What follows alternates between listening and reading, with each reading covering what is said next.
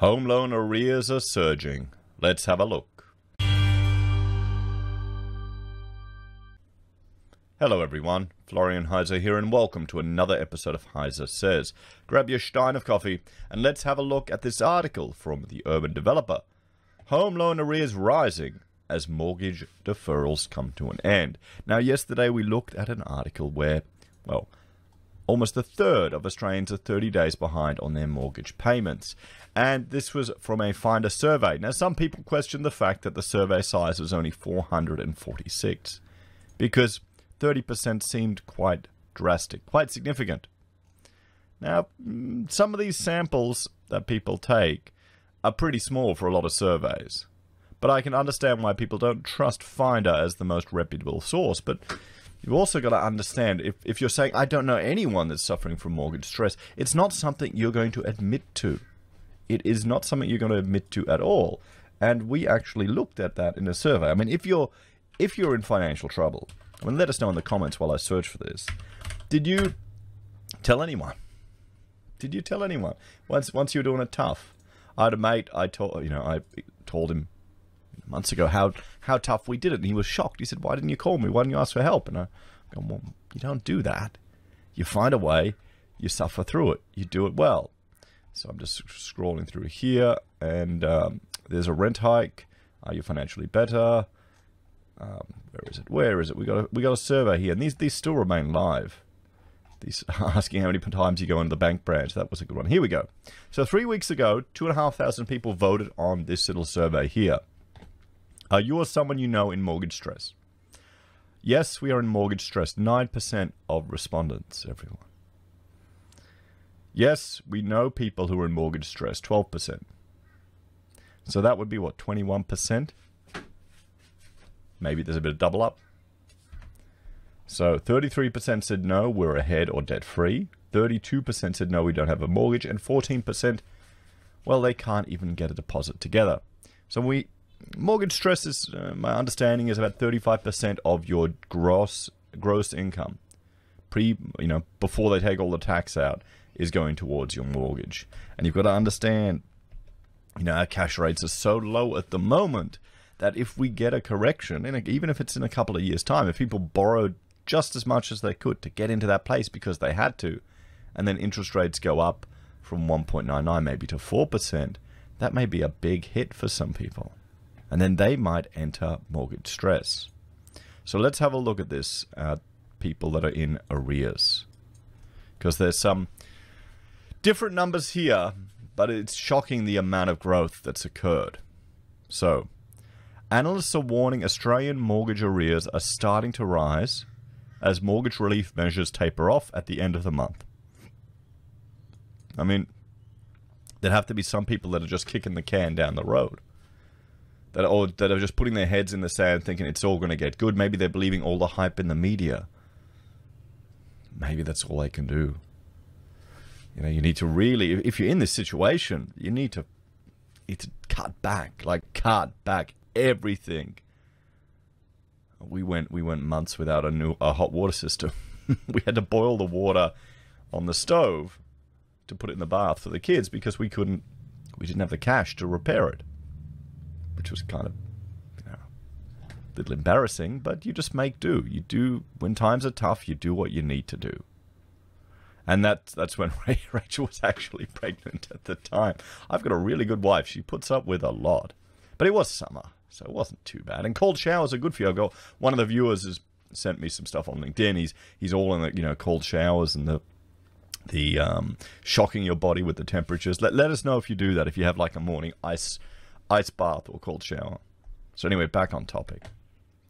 In the Standards & Poor Performance Index, Australian prime mortgages increased to 1.37% in December last year, compared to 1.28% 12 months earlier. So you're going about, 1.3%. You'd consider that an average. And wait till we look at some of the suburbs in this article. S&P, Standards & Poor, Analytical Manager Kate Thompson said low interest rates and a strong economic recovery had tempered rising arrears. Now, is the economy really, can we really say the economy is recovering, or significant government intervention? I guess to some people that's enough. We expect COVID-19 related arrears to more meaningfully surface beginning in the second quarter of 2021, following the expiration of mortgage deferral periods in March 2021, Thompson said. So this is it. The second quarter of this year, we're going to start to see the arrears climb. But wait till you see some of these ones. Strong property market performance will also help existing borrowers by enhancing their equity position in their homes, improving their refinancing prospects. So, there you go.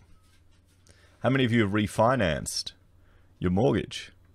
We did it a few years ago when I consolidated all of our debt because we'd gotten all this capital gain on our property.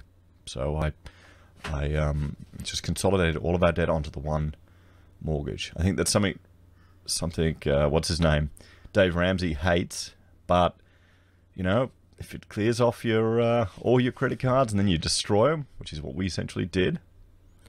And what else? We had another mortgage. We bought a portion of my parents' property so they could get out of debt. And so I had some money sitting on that property. I just consolidated it all, and then when my mother saw we could get we got the cash that we bought in that property. I don't think we made any money because we bought it 2 humps in the cycle, but still, that's the way you do it. So for us, that was good because to get to that point, though, I needed some breathing room. It was a point where I actually had time to sit down and get control of everything and to understand what was going on. Because, when you're just so busy going ahead, boom, boom, boom, boom, boom, sometimes you need that step away. I'm hoping that will happen to a lot of people. That, maybe all these lockdowns and things, maybe it's the first time they've had a chance to step away. Maybe it's the first time they've actually had the time to sit and look at things and get it under control. I'm hoping. Maybe I'm naive, guys. Maybe, but you can hope, eh? The data showed arrears increases have been more pronounced in inner city areas where population shifts have impacted on rental incomes, along with the lack of international tourism and migration. There you have it, everyone. So here are some of the suburbs in Victoria. Altona East, loans in arrears 6.14%, everyone. West Australia and Forestfield 5.58% in arrears. And remember, I've been bringing up this chart for some time. This is an old chart from the RBA, Guy DeBell. Look at the WA arrears in this chart. 1.5%, probably 1.6%. And here, in some WA areas, we're looking at 5.58%, everyone, of the loans. In WA, Byford, 4.9%. New South Wales, Catherine Field, 4.79%. WA, Bindal, 4.7%. Darwin, everyone, 4.67%.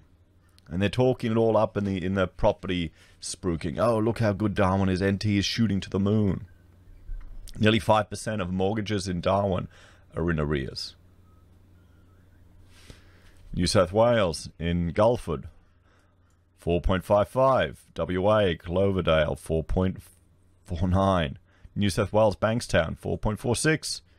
And WA, Maddington, 4.46%. And this is from December, everyone. Victoria's Altona East has the dubious honour of being crowned the worst suburb for loan arrears, followed by Forestfield and Byford in Western Australia. Thompson said it was important that prudent lending standards were maintained to offset the risks associated with increasing household debt-to-income ratio pressures when house price growth outstrips wage growth. Well, wage growth, does wage growth even exist anymore? Are we even talking about it? I mean, I can't see it happening. Data from S&P's RMBS Performance Watch Australian Market Overview Victoria had the highest number of COVID-19 hardship mortgage deferrals in Australia, accounting for 1/3 of all deferrals. New South Wales followed closely with 32%, and Queensland comes in third with 27% of the country's mortgage deferrals. Now, here's the thing with the banking regulators' rules, they won't count these COVID-19 deferrals as in arrears. They just don't have to report them as that. They've changed the rules. Western Australia has an 8% share of mortgage deferrals. South Australia 4%, with the balance of states and territories accounting for 1% each. Inner city properties in Melbourne and Sydney have suffered some of the worst declines in rental income in the past 12 months as renters abandon the cities. Well, people want to get out of the cities. I was talking to a mortgage broker mate yesterday, and he was telling me some of his clients who have portfolios in investment properties and apartments are just getting out. They've sold their whole portfolios. He knows a few of them that are doing that. They're going to need to get it done before the end of financial year so I can offset some of the capital gains with some of the capital losses. I'm getting out. What does that tell you, everyone? Where's the confidence in that sector there? According to S&P data, these areas formerly had some of the lowest arrears in the residential mortgage-backed securities market. But analysts warn it may be more difficult for investors with inner-city locations to refinance their properties. Thompson said investors may sell off properties to offload debt. And I think we're going to start seeing more and more.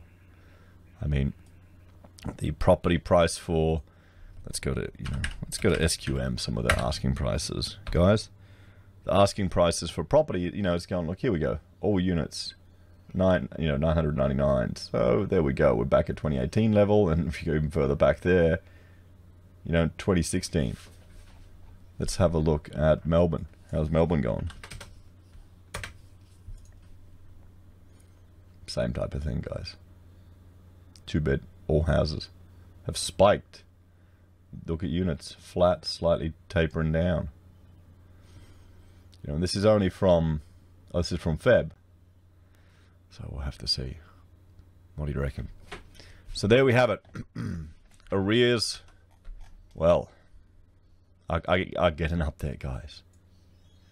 Not the 30% that Finder are finding in their survey, but still, when 1.5% was considered high and we're getting areas over 5%, over 6%, it's someone to be concerned. What do you think? As always, thank you for watching. Please like, share, subscribe to the channel. If you're a fan and enjoy the content I create here, there are a few ways you can support us. You can join us on YouTube or Patreon. You can support us using our affiliate links from Amazon, eBay, Independent Reserve, or AussieBroadband. You can buy merch from HeiseSays, use Gold Pass from the Perth Mint, or support us via PayPal. Take care, guys. I'll see you next time. Bye for now.